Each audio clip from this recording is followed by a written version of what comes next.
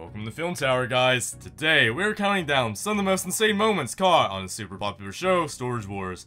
This show is known for the storage units and its interesting deals. These items in the storage units may either be super precious or weird. Their value can be worth a fortune and are interesting to watch as well. We will be showing you some of the amazing deals, so let's get started with the video without any further delay. But before that, be sure to subscribe to our channel and also hit the bell icon to get notified of our future videos. Number 10. Barry found one of the most unique items in the history of Storage Wars. It was a device created back in the 20th century to watch films by cranking it. The images were made to spin around just like a flipbook. This one earned a Peep Show title back in those days. This was because of it being used to watch dirty movies back then. Number 9. Daryl Sheets, who is known to be the gambler of the show, hit the jackpot when he bought a storage unit filled with accessories of a comic book store. From comic books to action figures, everything there was in mint condition. His gamble paid off at last, as the items were enormous in number. This is one of the most insane deals made by Daryl on the show.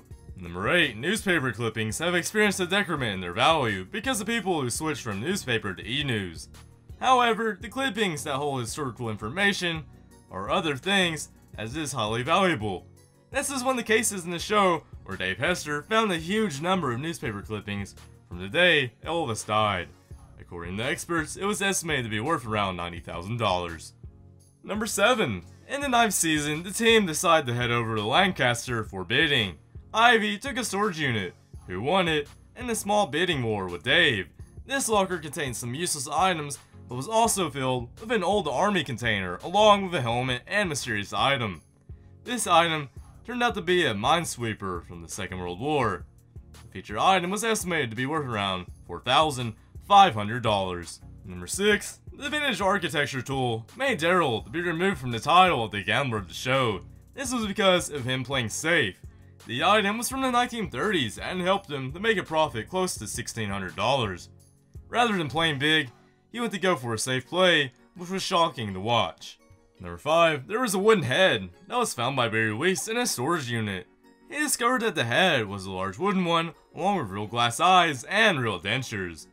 There was a small window pane on the back side. This was a piece of art made by Mike Meadow, and was estimated to be valued about $6,000. Number 4. Many people have suffered fluctuations in their luck over the years. However, this was the case, where the fluctuation happened in an interval of minutes. In 2011, a bidder took over a storage unit for just $400. He soon found that there was a pile of cash present inside, worth $24,000. But the faces were cut from the cash, which made him shake. However, everything ended well for him, as he found that the cash was considered to be legit until the serial numbers were intact. Number 3. Another insane moment happened when Brandy Passante purchased a storage unit for just $900. She soon found that the unit contained tools worth around $200, along with some creepy stuff. These were considered to be voodoo stuff that included a deer skull, human hair, bones, statues, and several other items related to the animal. She earned a decent profit with these items. Number 2. Dave Hester is known for his comedy acts. This was the case where he got a breast enlargement machine from a storage unit.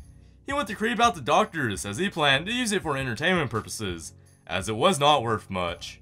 Number 1. Kenny went for a storage unit that contained clown accessories that were insanely creepy to look at. This incident was also one of the weirdest ones that happened to Kenny. He didn't decide to give it to a professional clown. So, that's it from us, guys. Be sure to like and share this video with your friends. If you love this show as well, tell us about your favorite one from these down in the comments section. Thanks for watching the video. See you next time.